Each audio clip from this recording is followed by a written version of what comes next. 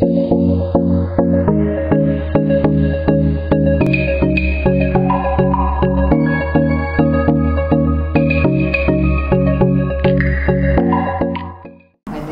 Eva Njenga, the current chair of the Medical and Dentist Council.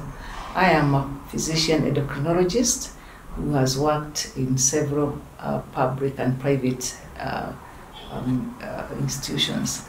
I have been a lecturer at the medical school in my yesteryears, and now I do enjoy the work that I'm doing now to regulate the training of our health professionals, whom I taught at some point. The Medical Council was appointed according to the Cap 253 of the Health Act, which came into force. The new one came into force last year, 2019, on the 17th of May, signed by the President. And the requirement is that all councils and boards in the medical fraternity should be aligned with Mwongozo, and this is what the new council was constituted in reference to. And we saw our council, which was previously a board, reduced from a membership of 19 to the membership of the current 9. And the representation of this council is quite comprehensive, and it is wide in such that it's not only made of medical professionals. Yes, we have representation from the medical fraternity, the Kenya Medical Association, Kenya Dental Association, the representative from the deans of the universities, and we have representation from finance, and then the Kenya Human Rights Commission, and the Kenya private hospitals. For the first time, we have representation from the oral health practitioners, something that has never happened. It's a smaller council, yes, but with a quite wide representation from various sectors. We also have someone from the Ministry of Health, from the Office of the Director General, and we have a representation from finance, someone with a finance background, which makes us more, I would say, we are already ready, equipped to work and to deliver our mandate. When you hear of Medical and Dental Council, what do you think about? You think about regulation of health of people. It's not just an abstract. You need to have the person you are taking care of. That's the patient or other people who are unhealthy. They should be our center of interest. And when you have someone from the Human Rights Commission, you're making sure that at no one time are you actually putting that at the back.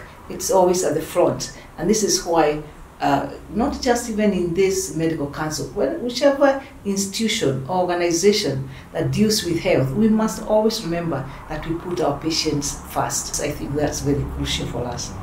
Now, this council was gazetted in January. Then we had an inauguration in February, where we also went through a bit of corporate governance by Mwongozo. And the thing is, our council is kind of led, and we look at, we reference our strategic plan. We do have a strategic plan for the council. And this strategic plan has several pillars. And so I would like to actually just quickly highlight some of our pillars before we even talk about other things, and because that to me is very critical, even as we look at any other things that we may be involved in doing. We have the service delivery excellence pillar, and this is what looks at effectiveness, efficiency, professionalism, and a world-class regulatory authority. That's what we hope to achieve, or that's what is our mandate, or that's what we aim to actualize. Yeah. Then regulatory enforcement. We are aligned to other regulatory bodies as well, and we work together with other regulatory bodies to be able to achieve our mandate.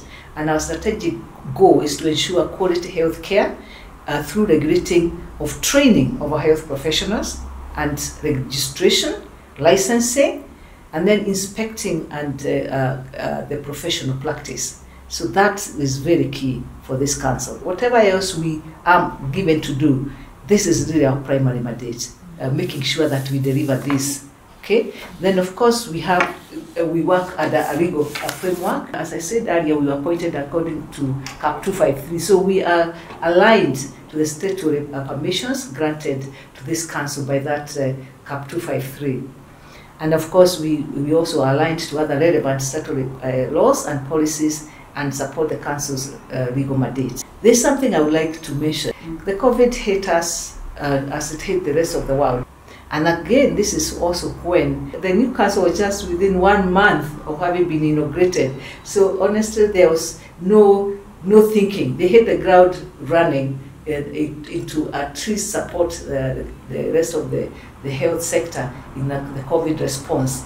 And it was in that light that the PS and the Ministry of Health directed that the council becomes a center for the coordination of quarantine and isolation activities and facilities in this country.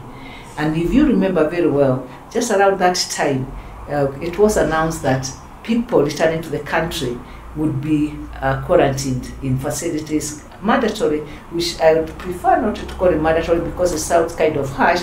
I say protective quarantine, so that we can protect the rest of us and even them and their families. So that, with that in mind, we were tasked to identify quarantine facilities, both government and private.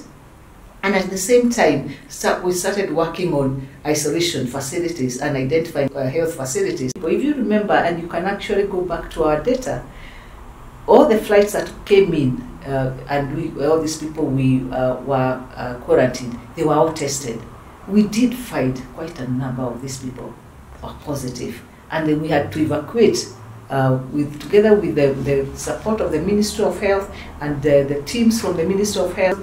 We evacuated most of the positive people to the health facilities. When we say luckily enough, most of them had mild or asymptomatic disease, so a good number of them recovered. But we remember, even at that early stage, we still had some loss of life. We had some people dying from COVID. From the start, it was a pandemic that was hitting the world very heavily, so we didn't take it lightly. And I'm so happy that the act of quarantining people, much as most people didn't seem to understand why this was going on, it actually did stop us getting a huge number of our people, especially in the counties and the communities. This is why we had a slow onset of community transmission. We would not be where we are now if we had not done that fast action of quarantine and isolation. It was still going to happen. We were still going to get community transmission, but it was delayed. People will say, why did you actually delay? What benefit? I think those 3 months whereby we had all this action of quarantine, isolation, we have all learned as a community how to actually follow guidelines to prevent getting the virus. Universal health coverage is one of the big 4 agenda for the president for his exit in 2022. And I am glad, and I really, because a healthy nation is a wealthy nation. So if we take care of our people from the health aspect, everything else will fall into place. Everything else. Universal health coverage, meaning providing health care, but without running the people you are treating into poverty. At the moment, and for quite a while, healthcare delivery in this country has not been free. Even in the public facilities has not been free. The government has tried to make it affordable, but universal health coverage, hopefully with encompassing primary health care, with the support of NHIF, I think that we can achieve it. The president has given us the goodwill. It is upon us, the rest of us, everybody else in the health sector, to make sure we actualize this. Take advantage of that goodwill. It is always good when the policymakers give you almost an avenue. We even almost given a deadline and timelines. Now, as the council, we are supporting the Ministry of Health and we're supporting the government in this. Even that universal health is quality health. It is affordable. It is reachable. It's accessible. So that when you go to the level 2, level 3 facilities, they do offer quality health. The community health rotation the family health. We talk about family health medicine. We are talking about community health. Health is not just prescribing. What brings disease? The stresses in the community, the environment, the supply of water, the drainage, the sewage, everything. That's what creates disease in at so many levels. When you talk about epidemics like cholera, of course, you most likely will find what can prevent it at that community level. So our interns now must, as a requirement for them to be registered eventually, they must do that community rotation. You know, like they do a rotation in medical wards or in the medical departments, surgical, mental health. One of the now requirements is community health rotation. This is our first lot that started this. I think it's going to be something that will impact and will enrich their experience as doctors. The regulator of health requires a very strong workforce. We have the council members, we have the secretariat, we have the people who work there, the heads of department and their departments, the composition of the departments. If we do not first take care of the health of the workers within this council, then it will be a sham to say that we are regulating health. So I am very passionate that people within this council, we observe a healthy working environment, in that we try and look at the stressors and the stress factor. For the environment that we work in this council, I believe that a healthy environment will increase the productivity. There's no such a thing as stress-free environment, but help people cope with the stresses of a day-to-day life, and not just the fact that they appear to work every morning, even what happens after they go home. So it is important that we have a sector, and that's why we have human resource, we have customer relations. Even we are not only serving people outside, we should also serve ourselves. So we must find out how the people who are working here to serve others, how they are in their workplace and even at home.